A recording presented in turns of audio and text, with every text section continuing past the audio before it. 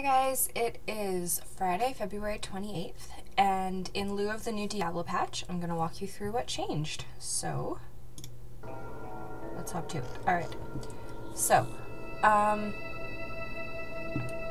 this is the new interface. Now, none of the campaign has really changed very much. Obviously that will change when Reaper of Souls actually comes out on the 25th, but I'll give you kind of a quick rundown of what changes. So, Auction House is more or less dead because all legendaries, all legendaries now are bind on account. So it's only really for recipes and mats, but all of the mats have changed too. All the health potions have changed, etc. So, where are we here? No, that's not what I want. Here we go, clan. So, this is the clan that my husband and I and our friends all are in. It's called the Whimsyshire Tourists, because why not? I don't really know the bonuses of a clan. I think it's just fun, I would assume. And how do I open this? Okay. Community shift. Okay. So these are how achievements work. This is the same generally, except that now there are not different difficulty achievements. It's just to finish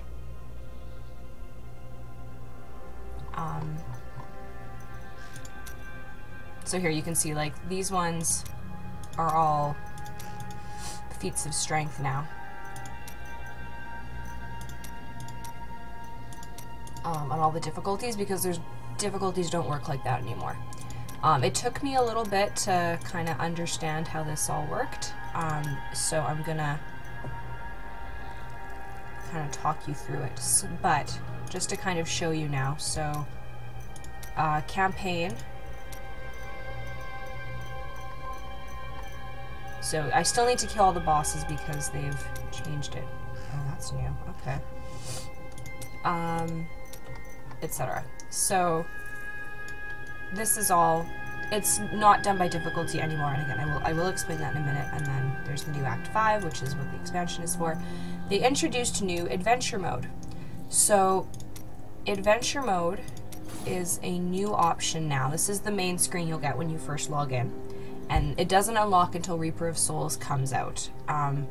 But it's a different way to level once you've played through the story. So what happens is you play through the story, Act 1 to Act 5, and you'll finish around level 35-40. Now, to get to level 70, you can replay it on harder difficulties.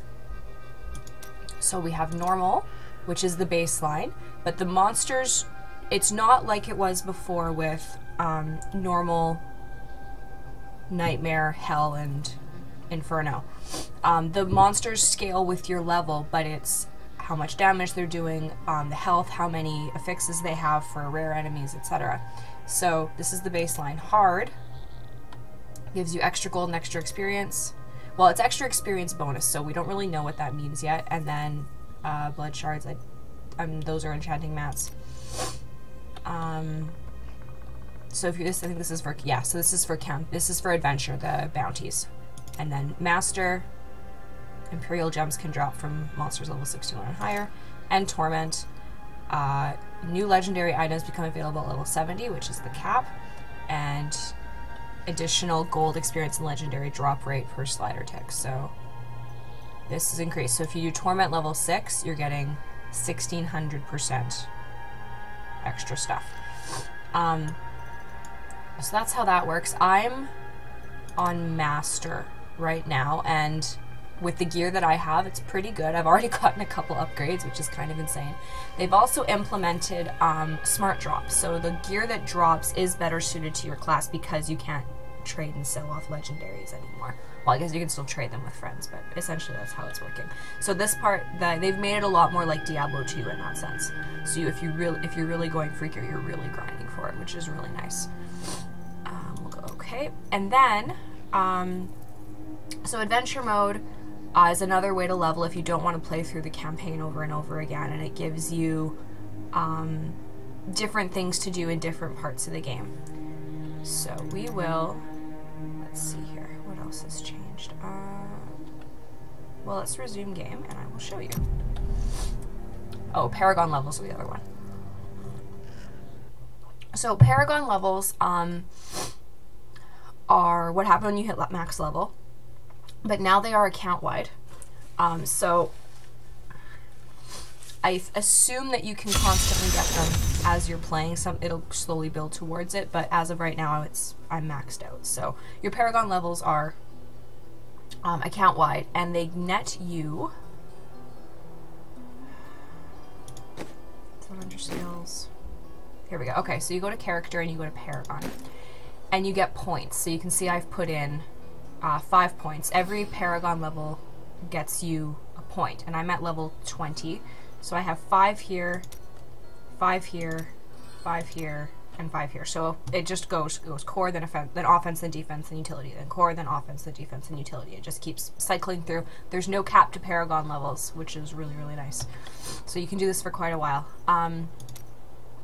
And then you put them in wherever you like. So these, this stat will depend on what you're playing. So that's the other thing. The points are characters. So the levels are account bound, but the points are character specific. So here you can see I have dexterity, vitality, movement speed, my maximum hatred.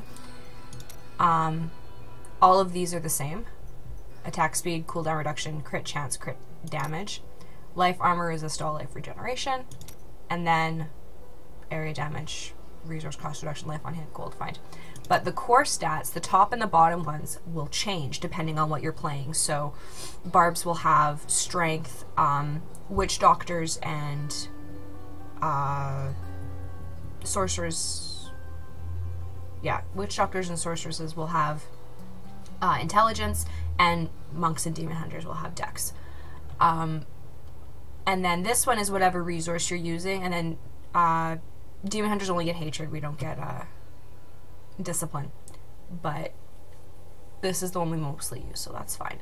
But if I were to log on to a different character, these would all change, and the points I could redistribute however I liked, which is really, really handy when you're leveling alt. So if you get 1 to 60, or as when the expansion will come out, the case will be 70, you can log on to another character having reached whatever Paragon level and just plug in a bunch of points to make them a little bit stronger. What a bore you can be. Oh, thanks. And you can reset them and change them at any time if you want to try other things. Some of the skills were changed, but the main idea is the same, and you get another passive at 70. I'm assuming that's par. Everyone gets one at 70. I'm assuming the passives are all the same. Oh, okay, so the other things that have changed, health potions are now universal. And so they restore, it's just called health potion, and they restore instantly restores 60% life. Instantly. So 30-second cooldown, same as before as far as I know, but no more number amounts. So health potions, you don't have to worry about switching to different ones. You can constantly do that. So I had stockpiled a whole bunch, so now I've got tons, which has been fun. And then enchanting mats are the other one. Everything is now exquisite essence and iridescent tears, and I just got common debris. Okay, so this is when you salvage other stuff. I have no idea what this is for. Obtained by using the blacksmith to salvage normal weapons and armor. Oh, okay. Yep. Alright, so that's another enchanting mat. I don't really know what it's going to be used for, but gems are all the same. And rares now no longer, you no longer have to identify them, but you do still have to identify legendaries. But legendaries have a higher chance to drop now, and their stats will be more geared towards you, which is really, really nice. And I think that is it. The only other new thing that's coming out is there's the new vendor, which is the Mystic, and it's for transmogrifying. So there's, like in WoW, you can transmog your gear to look like something else. Now you'll be able to do the same with the Mystic. So if we go to the blacksmith, I had everything maxed out, but now there's new stuff, and I need to find this. So I need to disenchant some Reaper of Souls and stuff. And the jeweler... Oh, I can't go through. Anyway, jeweler's the same. He's got more enchanting recipes and whatnot. So that is pretty much everything that has changed. Relatively speaking, it's all pretty much the same. They've fine-tuned it, in my opinion, made it better. And obviously we've got a lot of new stuff to look forward to with the expansion. The expansion comes out on the 25th of March, which is a Tuesday. Go figure. It's always a Tuesday with Blizzard. And yeah, I think it's going to be a lot of fun. So you can pre-purchase it now. When you pre-order it, if you get the fancy schmancy digital deluxe one, you get a treasure goblin pet in WoW, which is really exciting. You get, you unlock a specific character in Dota, the Dota game, which is Heroes of the Storm. You get a couple items within Diablo itself, so it's pretty exciting. I don't know when you actually get the treasure goblin pet, but I'm really excited to find out because I think that's going to be really fun. But yeah, that's pretty much it for Diablo, guys. I'm really excited about this. I never really was into Diablo before, and I tried Diablo 2 way before, and I thought it was just really bad. And then I talked with, when this one came out, I said I would try it, and I really fell in love with it. So now, you know, I'm going back and playing Diablo 2. It's been a lot of fun. It is not too late to save yeah, this town. essentially, that's what's new. So I hope you found that helpful. If you have any questions, please feel free to leave them in comments, and I'll do my best to answer them. I'm debating when it comes out of streaming myself playing it, so we'll see if I came here to study the fall of Old Tristram. So yeah, that's pretty much it. Thank you so much for watching. Like and subscribe if you feel so inclined. Have a beautiful day.